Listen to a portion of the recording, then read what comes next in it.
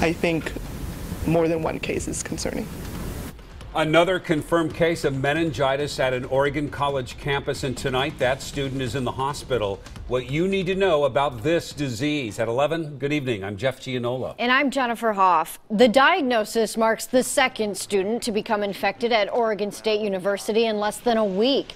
Campus officials are reaching out to those who may have been in contact with them, and our Cole Miller is talking with a doctor in this health alert. Cole? Well, Jennifer, Jeff, the good news is both of these students are in good condition, that according to the university. However, if untreated, this is a disease that can lead to severe disabilities and in some cases, death.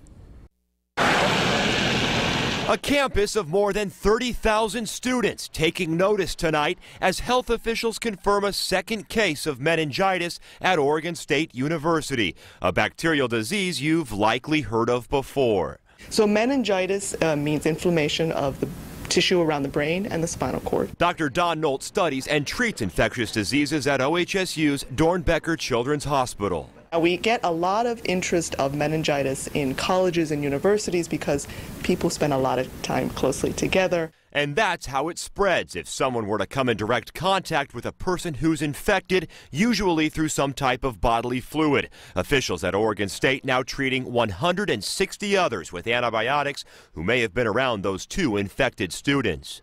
You should seek medical attention if you experience a stiff neck, if you experience headache, vomiting, or otherwise feel ill. Dr. Nolt says it's critical that treatment be given as soon as possible. Sometimes if it spreads more in the body and you haven't gotten antibiotics quickly, you could have some devastating results. Oregon State releasing this statement earlier today, reading in part, quote, "We understand that news of these students being diagnosed with meningococcal disease is very concerning for the families of these students, as well as our general student body and their families and OSU faculty and staff.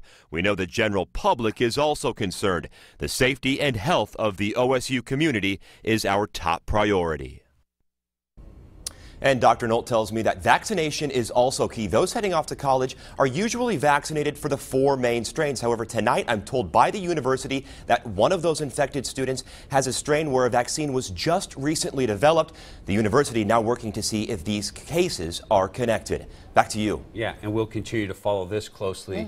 Cole, thanks.